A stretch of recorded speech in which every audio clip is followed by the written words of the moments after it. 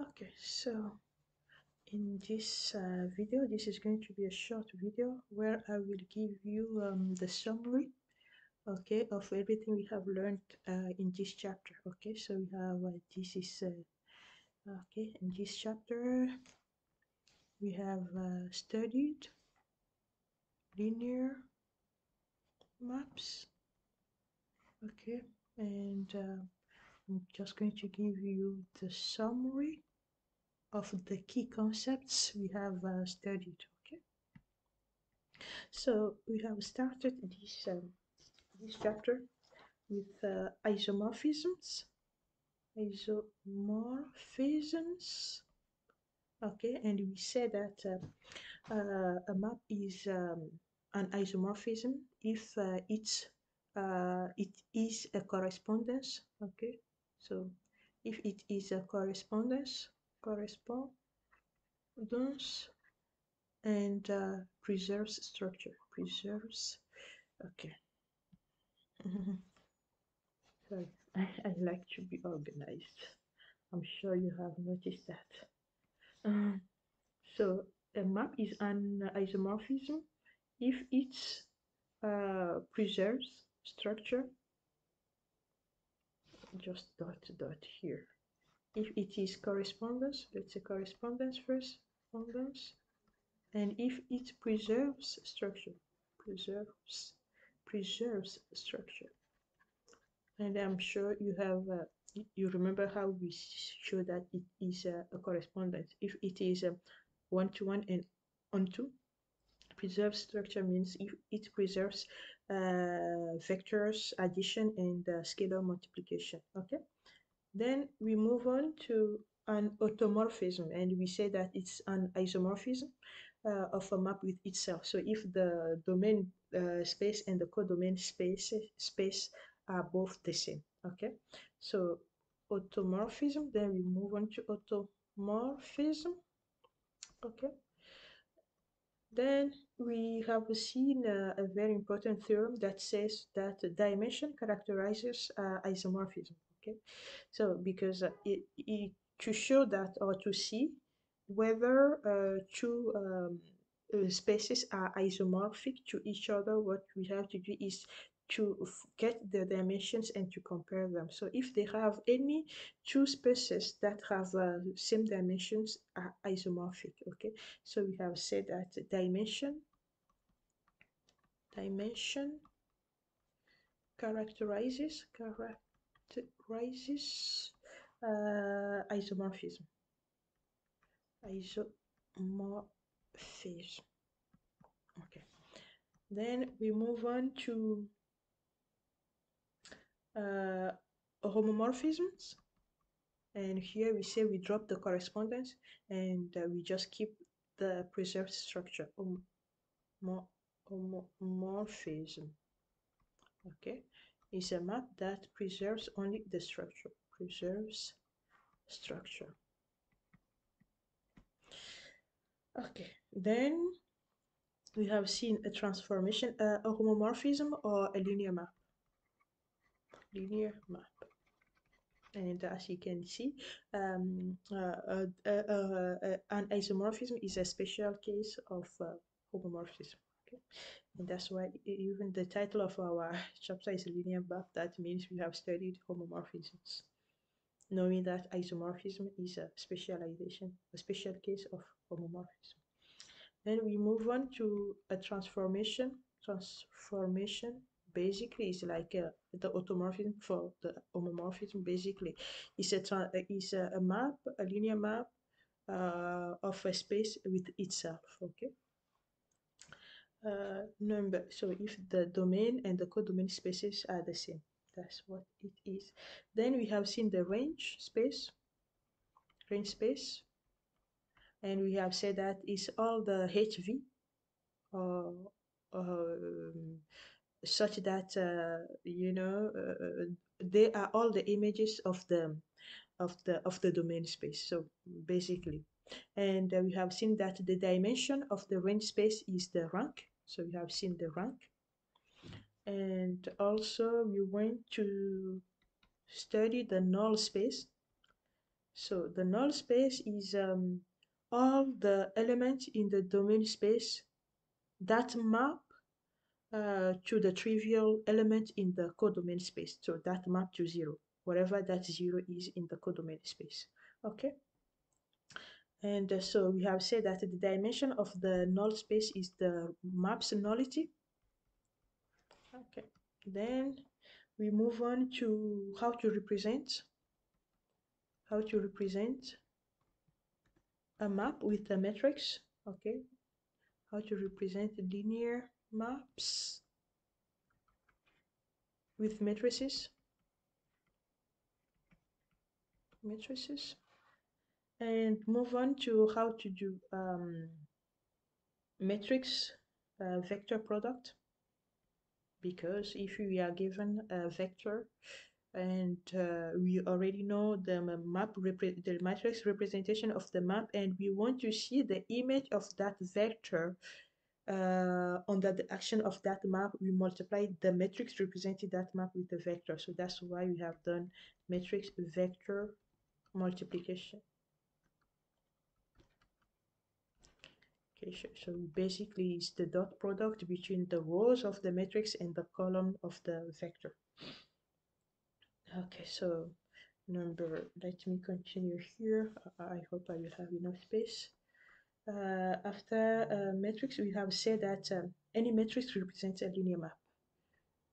Any matrix represents a linear map, or basically how to find facts about about uh, about uh, about about a map, okay, through its matrix. So any matrix we will be given is the representation of a map. So we can find the dimension of the domain, the dimension of the codomain. We can find the range space, the map's rank, the null space, the nullity. Okay, and we can also check through the matrix if the map is one-to-one is or if it is onto or both or neither. Okay, so then we move on to the mechanics, matrix operations, matrix operations, where we have seen how to add two matrices together, and doing the scalar product. So those are entry by entry operations, but we have seen that when we do matrix multiplications, we have also done matrix multiplications. This time is not entry by entry multiplications; is the rows or the dot product between the rows of one matrix and the columns of the other matrix. Okay. And what else have we said there? We have said that matrix multiplication is actually map composition, is the representation of the map composition. So on the underlying map, when it comes to matrix multiplication, is the composition of two maps or more. Okay, and so we move on, and we have done mechanics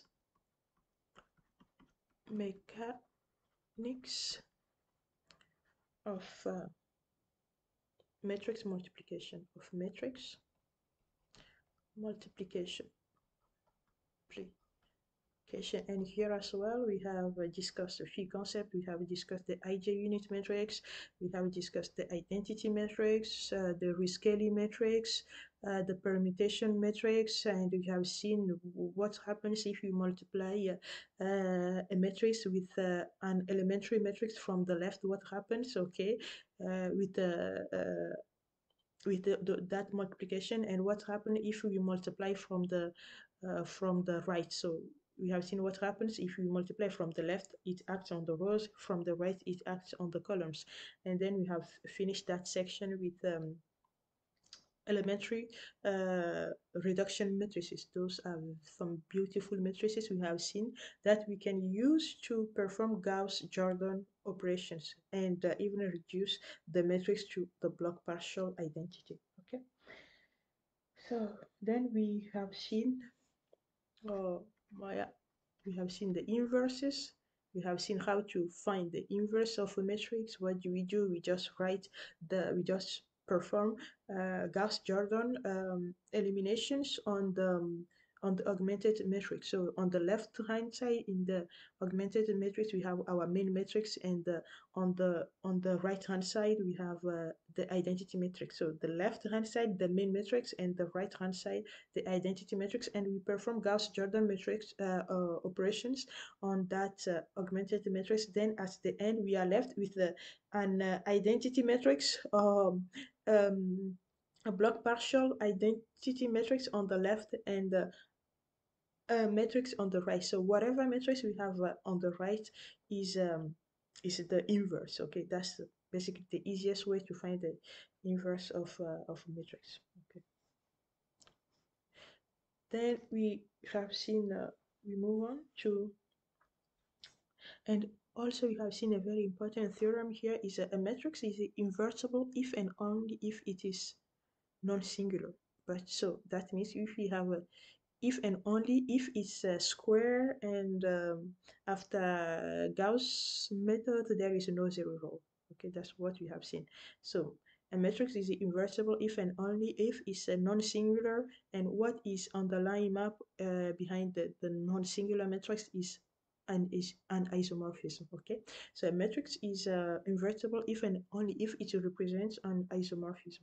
Isn't that beautiful how things are connecting together? Okay, so then we move on to how to change the representation of a vector by using the change of matrix, okay, of a basis matrix. So we have seen change of basis matrix. So basically, let's say you have given a map, and in a space, okay, and you have represented that vector with respect, so you will be given a basis, of course, but so you are asked to represent the vector in that first basis. But let's say this time you are given another basis, and you are asked to represent that same vector in with respect to a new basis. As you can see, the vector is still the same, but the representation is going to be different because we are dealing with a different basis.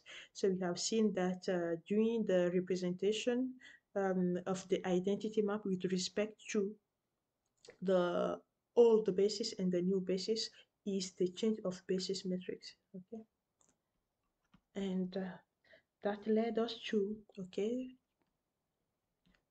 see how to change the representation of a map. Presentation.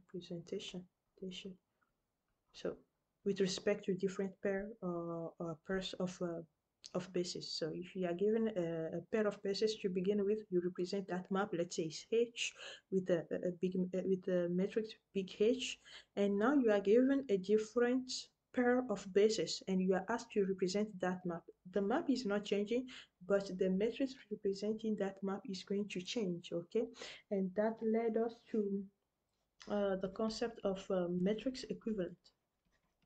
Matrix equivalent. So if whatever we have done here, we have found H, okay, representing the map with respect to the first pair of bases.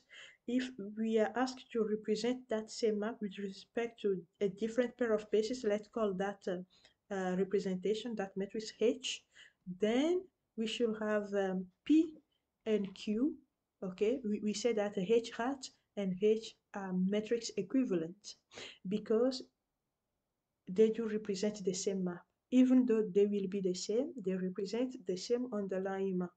And there should be non-singular P and Q such that the H should be PHQ. And I have showed you that very important diagram, okay? That helps us to find P and Q. And we moved on with projections. We have seen orthogonal projection into a line, 17, and we finished the chapter with the Gram-Schmidt theorem. Schmidt orthogonalization theorem. Orthogonalization theorem. So basically, if we are given a basis, the vectors in that basis are not obliged to be orthogonal. Okay, so but thanks to Gram-Schmidt's orthogonalization theorem, we can turn the normal basis into an orthogonal basis. And most of the time in those types of questions, the next step is to turn that orthogonal basis into an orthonormal.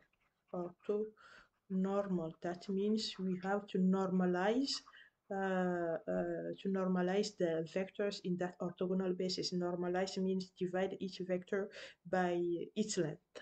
Okay, so that the unit of the new uh, of the length of the new vector is going to be equal to 1. Okay, and we have done in all of these concepts, we have done the lecture and then the tutorial. So I have done the theory, the theorems, definitions, lemmas, corollaries. Then I gave you some examples to illustrate those concepts with you. So I'm going to stop here. Thank you and see you in the next chapter. Okay, thanks.